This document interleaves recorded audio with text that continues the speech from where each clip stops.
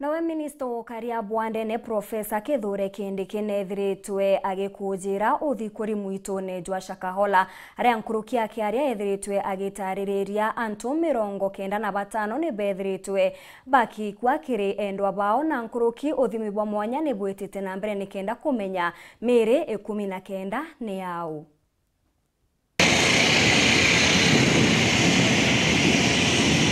Akiaria nyuma ya gukujira uthikuri bwa mukondo jwa ithatu mwitone jwa Shakahola, Minister Okaria Bwandene Professor Kithure Kindiki na ugite gutena witho kire kumenyithia mwingi uma bwa ikarikariri.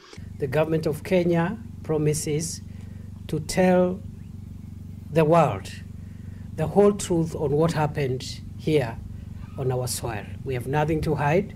Nongerete ibombete kuonokia antu 95 na 19 bagwatithanwa na endwa bao. And up to now we've been able to save 95 lives which would have been lost if it was not for the teams that have been combing this forest on land, sometimes using aerial equipment like drones, day and night.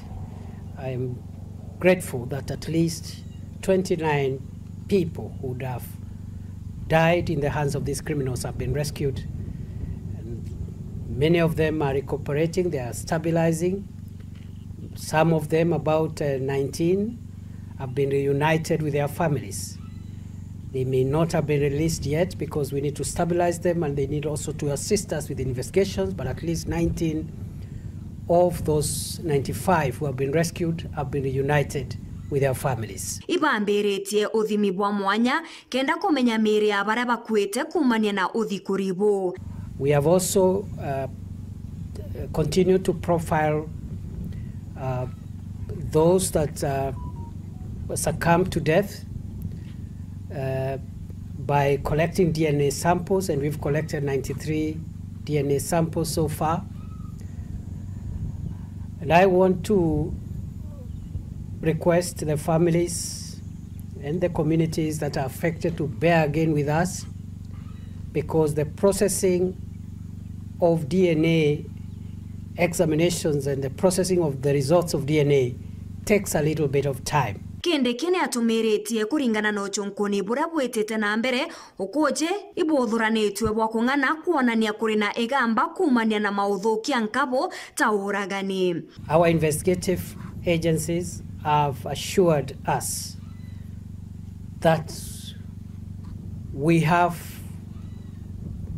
a proper case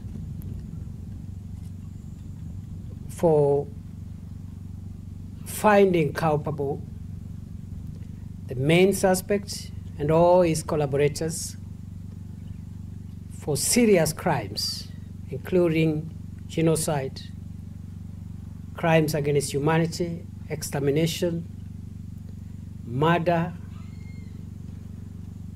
and all other crimes that are on the table and are being processed in terms of linking the evidence we have with the elements of various crimes. For the first time in our country, we are going to have a prosecution by our local judicial institutions of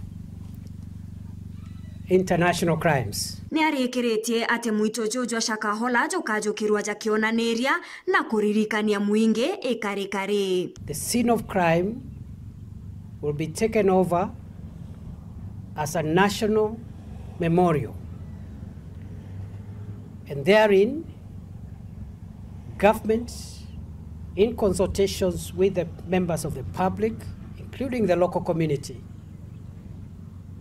will convert this scene of crime to a place of remembrance so that many, many generations to come, many centuries into the future, Kenya and the world will never forget that there was this kind of outrage on humanity here in Shakahola.